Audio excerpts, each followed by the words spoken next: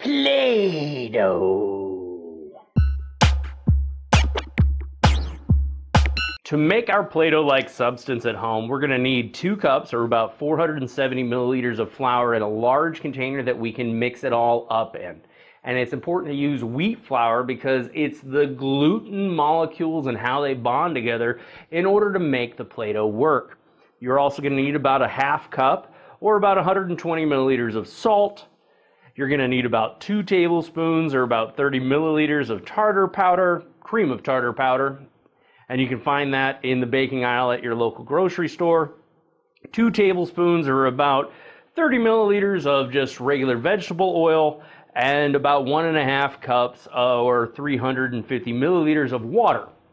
I also have out here on the table some wax paper that we're going to use later to mix in the food coloring, and it also helps to have the wax paper so you don't get stuff all over your counter. And just some sort of thing that you are going to use to mix with, like a broken spoon that I broke because I can't cook really well and it just shattered. Place the container in the sink and go ahead and add in your salt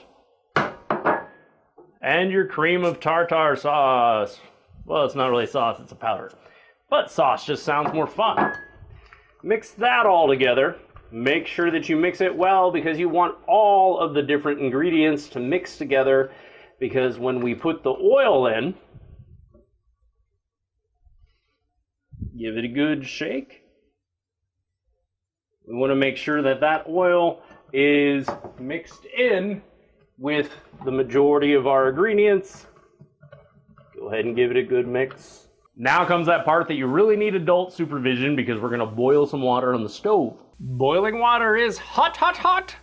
Carefully add a little bit of hot water to your mixture, and you're going to need to stir that up as you continue to add just a little bit more water each time. And as you stir, you're going to notice that the mixture is going to start clumping together. That's great. That's what we want to see. Add a little bit more hot water. Continue to stir. Really get in there and mix it together.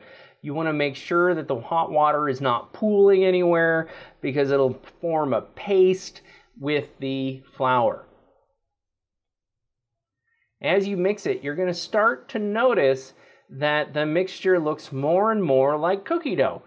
That's why they call it Play-Doh. It's dough that you can play with. Hooray! Now I added in almost all of the water because the measurements that I ended up having ended up being perfect. If you end up with a little bit less of a dough-like substance, you can add a little bit more water. But if you end up with a little bit of a watery mixture, go ahead and add a little bit more flour. It's okay, because the salt is what's going to keep it from going bad. Then you need to let it sit for 10 to 20 minutes so that it can cool down. This is the most awesome step if you have small children. Notice I ended up using a spoon to get it out. We're just going to reach in there and we're going to take our Play-Doh mixture out and we're going to start kneading it together, because we want the entire mixture to come together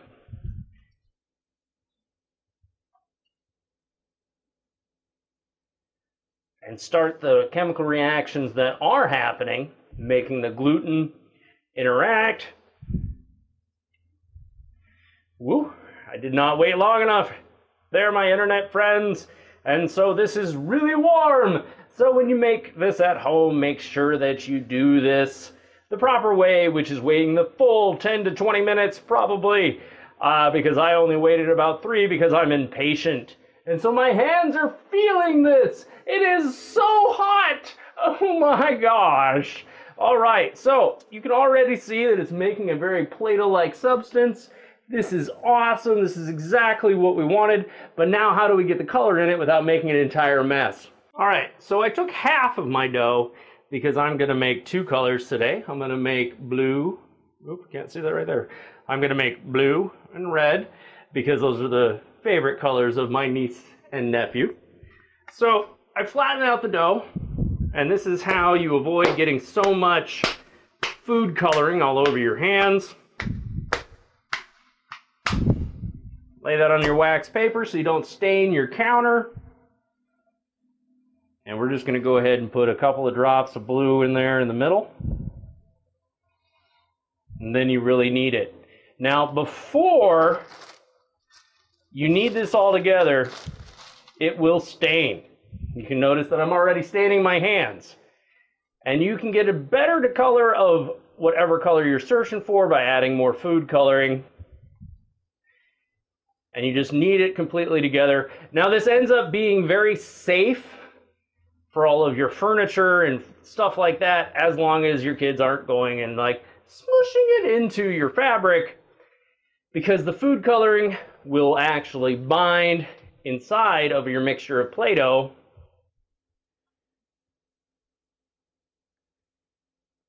And it won't come out. Now I'm ending up with a very light color of blue, and I will make this a stronger color of blue because that's exactly what my nephew would want to play with. So at the end, I end up with 2 balls of Play-Doh that I can give to my niece and nephew, and which is pretty awesome. Now, if you were to make this with kids, you are going to stain your hands at some point, which is why the wax paper is so important, so that you don't stain your counters or a table, etc., etc. Now these will stay, if I put them in a food safe container, they'll stay good pretty much indefinitely until they dry out, and then they're just going to turn to some sort of chalk-like substance, which is exactly what regular commercial Play-Doh will do. Now let's talk about some of the awesome science that's behind making your own Play-Doh.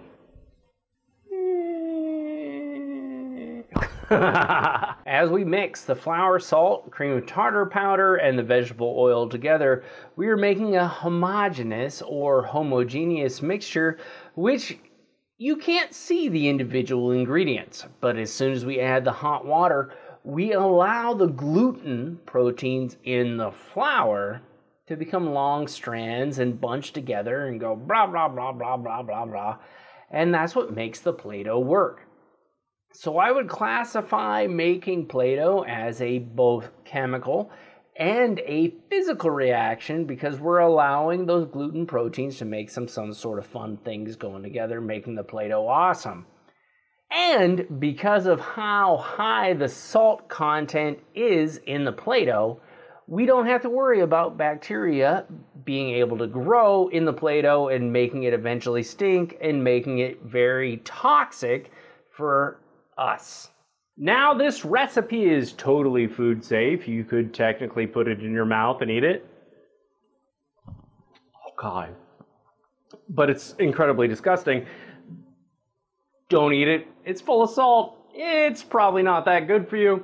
So join me next Wednesdays and Sundays for another fun science video with Higgins.